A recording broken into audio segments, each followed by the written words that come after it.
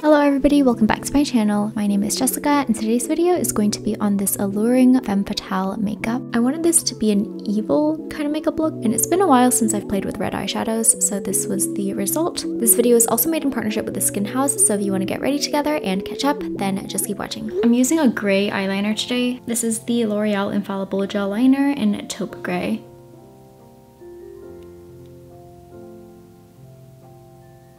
And then I'm going to connect that to the lower lash line. I'm just going to leave this area open and then fill in the inner corner. Next, I'm going to take a gray liquid liner. This is the Lancome Ultra Precise Waterproof Liner in Matte Shadow Gray. And then let's fill in the waterline and lash line.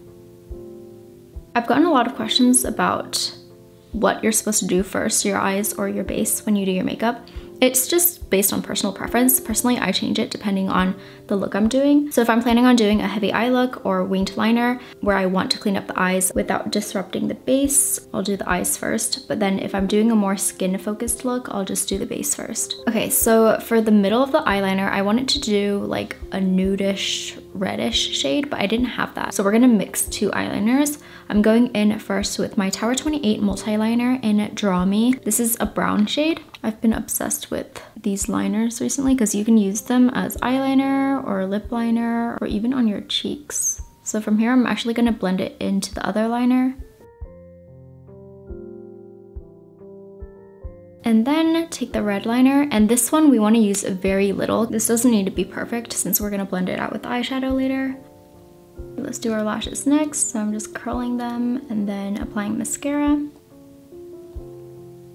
For lashes today, I'm using the Petite Club Look Twice lashes.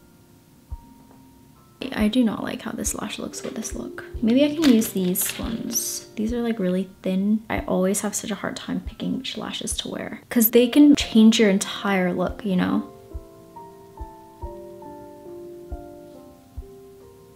Wait, this looks way better. Okay, wait, I just needed to curl them. Actually, I forgot I wanted to do a little bit of eyeshadow. So I'm gonna use this palette from Huda Beauty. It's the Cool Matte Obsessions palette, and I'm gonna take this shade.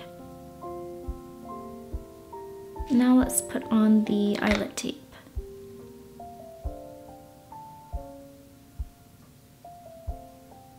Today we're gonna be using the Gucci Beauty eyebrow pencil. Okay, so moving on to the face, if you guys have been keeping up with me, you know that I've been replacing my primers with serums for the past few months, and it's honestly made my base look so much better. Like, my theory is that serums are just more moisturizing primers, so that's why they just make my base look better. But yeah, ever since I started doing this, I have been obsessed with finding new serums, and this one has been my most recent favorite. This is the Skin House Wrinkle Supreme Serum. So this product's meant to help with the appearance of wrinkles, right? But the thing that I really love about this is they're super moisturizing and they help your skin get a plump look. So let's apply it.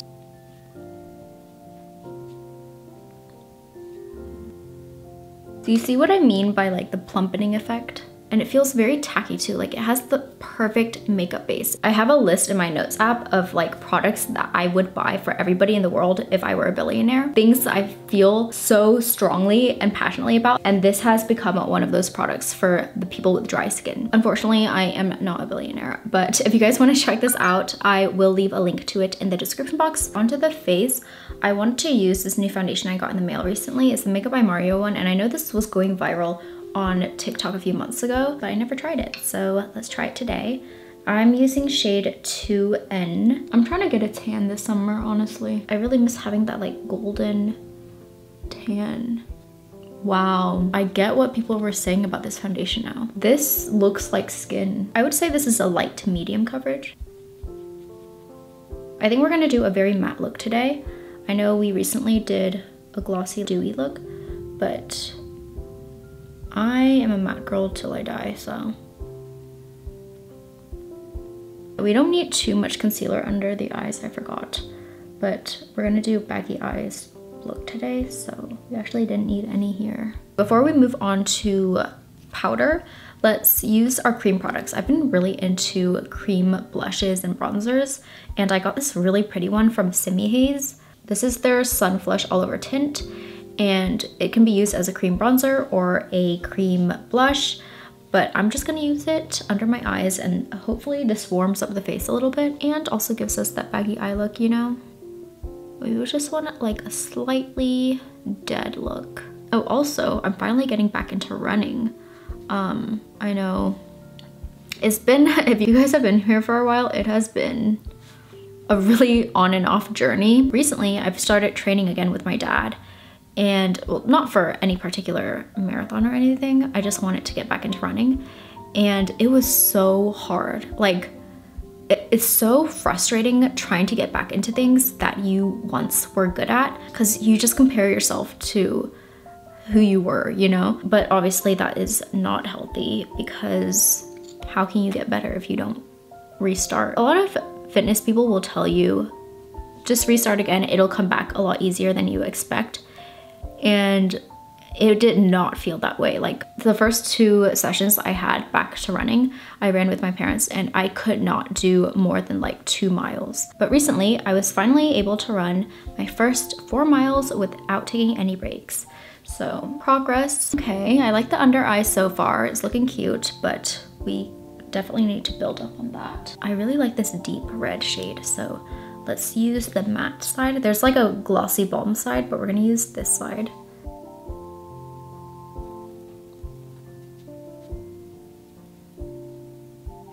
Okay, I think this is a good base for the blush, but I do want it to be more cool toned. So let's blend everything out and then set everything. You know how there's eras or like phases of makeup, right? Where certain products blow up. This year, or like the past few years actually, I feel like it's really been liquid blushes. Like any liquid or cream products people have been loving, which for me as like a matte girl, I didn't really understand, but I think I finally understand it, because it's just so fun to play with and it's easily blendable. I think we're going back to an era of like having fun with makeup. A lot of products have just been more fun. Like even Makeup Forever, which I think is a really professional brand. I love Makeup Forever, but I definitely feel like they cater more towards the pro makeup artists. They just released this powder, which I feel like is so fun.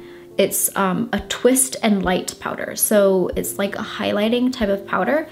And so what you do is you twist left, and then you close it, and then you open the top of it. And there's 3 different shades you can see, right? White, pink, and blue. When you twist at the bottom, it released all of those, and they all mix together to create that powder for your skin tone. But yeah, I get so excited whenever I see new stuff like this, because it's just so innovative and fun, you know? Like, just like how you experiment with makeup, I feel like makeup brands should be experimenting with their concepts and designs as well. Okay, so we're mattified, so I'm going to go back to the under eyes and do our baggy eye look. Taking the Huda Beauty palette again, we're going to just apply a wash of color for the shape of the baggy eye. So let's use this shade. And then let's take this darker mauve and start carving out the under eye fat area. And then I'm gonna take the darkest shade right here and then go right underneath the eye right here and here. I'm also gonna take that dark shade and then blend it into the eyeliner. We didn't set the liner earlier, so it's kind of struggling. So let's just set it now. And then I'm actually gonna take a burgundy shade from my Wine and Only palette from ColourPop. This is still the best red eyeshadow palette I've ever owned. It just has all the perfect reds. We're gonna blend that into the center. And then now that we have all those shadows down, we can start building the color and making it deeper. So let's use this shade, just a very light tap of it, build up the eye bag. Let's take a little bit of the darkest shade.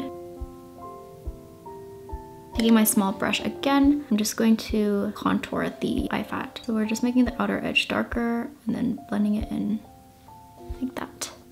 There's something so satisfying about drawing under eye fat. You can alternate between 2 brushes, the small one to apply the color and the other one to blend. And then I'm gonna take a light pink shade from the Huda Beauty palette and then just highlight the fat part. We're not gonna use any shimmers. We want it to be more matte since it's a villain look. I'm taking this nudish palette. This is like a transition color, It's almost like applying eyeshadow to your upper eyelid, except for it's on your lower eyelid. Now let's curl our lower lashes and apply mascara. When I'm applying it on the outer corner, I'm moving it this way. And then for the inner lashes, I'm pushing it the other way. Let's pinch those. I'm using this shade and I'm applying it right here.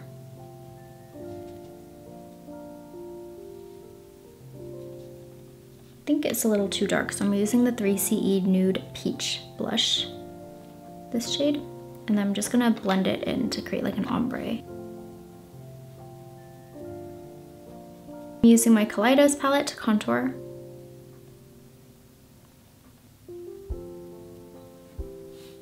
I think we should do like a little bit more sculpted look today since this is an evil look, so I want to look a little like skeletal. Their like cat collection is so cute. This is the Napping Cheese palette. I've been using this shade as a highlighter. For lips, I'm gonna use the Peri Peri Ink Velvet in number 31 Wine Nude. I'm only applying this to where I need to contour my lips. Now I'm using Rare Beauty's Courage. And then I'm gonna take a YSL lip cream in 210 and apply that to the center. And then on top of that, I'm applying the Fenty Beauty Riri gloss. This gloss is so pretty. It has like little shimmery sparkles in it.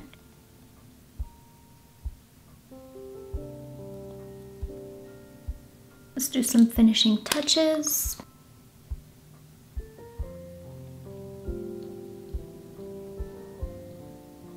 I'm applying some mauve eyeshadow here to make it like a little bit darker. I feel like this look isn't evil enough, so I'm gonna add some details to the eyes.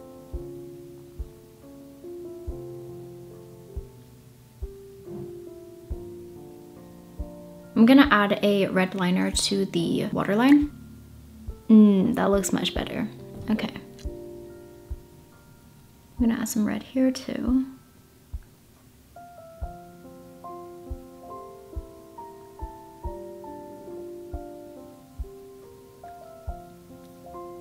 Take out the bangs.